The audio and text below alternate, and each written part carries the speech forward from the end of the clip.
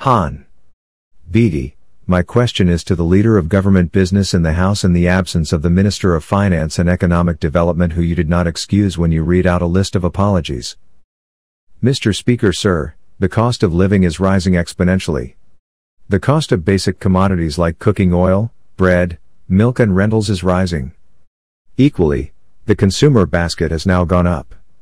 For a family of 6, it is now in excess of $120,000.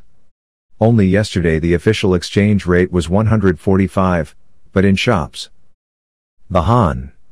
Speaker, Honorable Member, couch that in a question. Han.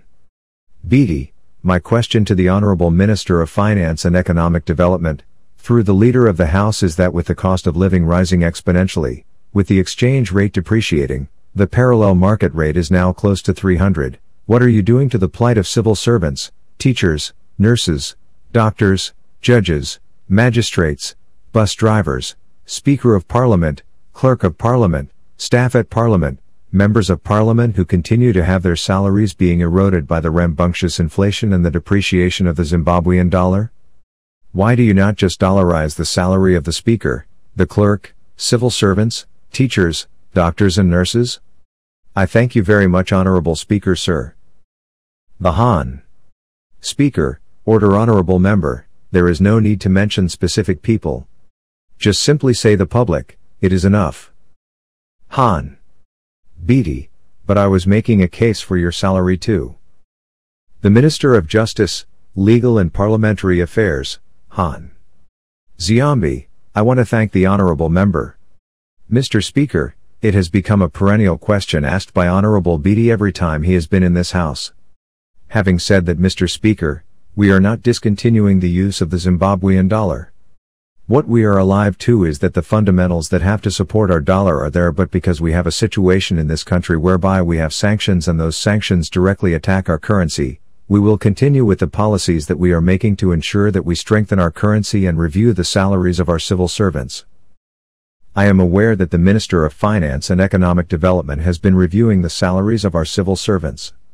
He has given allowances in United States dollars to cushion, but what we are doing is, we will continue with the use of our dollar.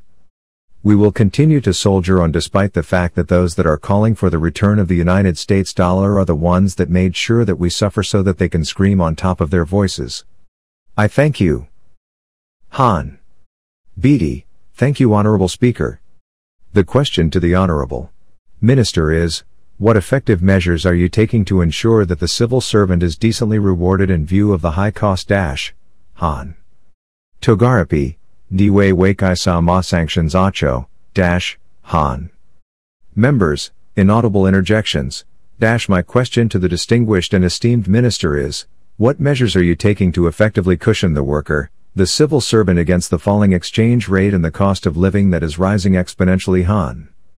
Members, inaudible interjections, The Han. Speaker, order. Can we allow the Honorable Minister to respond? Han. Members, inaudible interjections, order. Honorable Biti, do you want your question to be answered? Withdraw. Han. Biti, I withdraw, Honorable Speaker. The Minister of Justice, Legal and Parliamentary Affairs, Han. Zimbabwe, Honorable Speaker, the effect of sanctions is to ensure that the people suffer.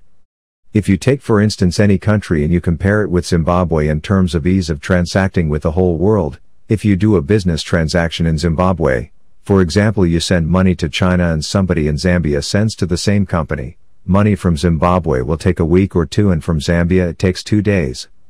The net effect of that is, our economy will be in slow mode because of the sanctions, and the growth of our economy is different from any other country.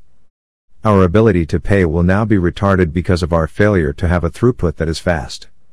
My call to him is, if you want us to pay decent salaries, let us have a level playing field whereby we can trade equally with anyone and our economy will be able to pay all our civil servants comparable to anyone in the world. Thank you. Han. Mliswa, I have a point of order, Honorable Speaker. The Han. Speaker, what is your point of order? Han. Mliswa, Mr. Speaker, sir, my point of order is, first of all, I think the government chief whip must show maturity and behave appropriately in respect of his office. Kana murum mukuruakat mamatambo, vana vadiki vanatanga kutamawa matambo. It requires him to be calm, composed and not to make the task very difficult. Secondly, Mr. Speaker, sir, the President in the Second Republic said that Zimbabwe was open for business. I am sure the aspect of sanctions was factored in. We talk about a $12 billion economy in terms of the mining sector, withstanding sanctions. If we go back on sanctions, I do not think we will make progress at the end of the day. The truth of the matter is that, notwithstanding sanctions, we have come up with a roadmap which should make sure that there is transformation. The President, at no point has he even spoken about sanctions. He has continued to advocate for transformation through our resources that we have, resource mobilization.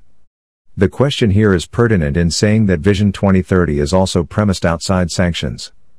So, I do not see the Vision 2030 where the President says with sanctions, no, he leaves them out knowing very well they are a hindrance.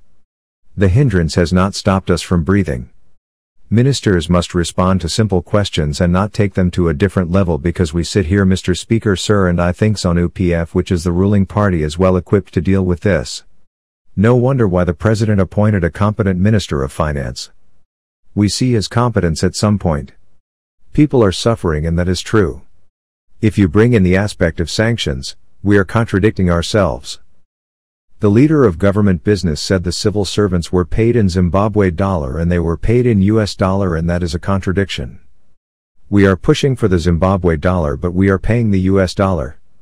Is that not an admission that the US dollar is supreme? When we talk about pushing the Zimbabwe dollar agenda, why are we paying our civil servants in US dollars? Why can you not pay in Zimbabwe dollars consistently?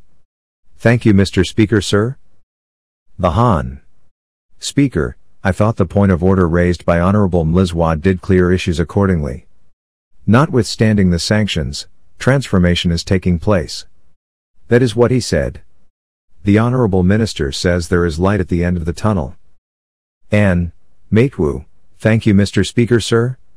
My supplementary question to the Leader of Government Business is that just recently, a monetary statement was put out by the Honorable Minister for Finance. In that, he basically liberated almost every company to use the US dollar. If we are paying our civil servants and our pensioners in the Zimbabwean dollar, what is government policy in terms of controlling the fiscus and the money that is going to be given to our civil servants? Basically, you are saying on one hand, all the other companies and entities can now charge their businesses in US dollars, yet you continue to pay everyone else in Zimbabwean dollar. The pensioners, who are the people struggling in this country, are also being paid in Zimbabwean dollars. What is your policy in terms of alleviating and reviewing the terms of payment to our civil servants so that you can liberate to say the government can now pay their salaries in US dollars? Thank you. Han. Ziambi, thank you, Mr. Speaker, sir. I am sure when the honorable member receives his first pay slip, he will notice that there is a US dollar component there.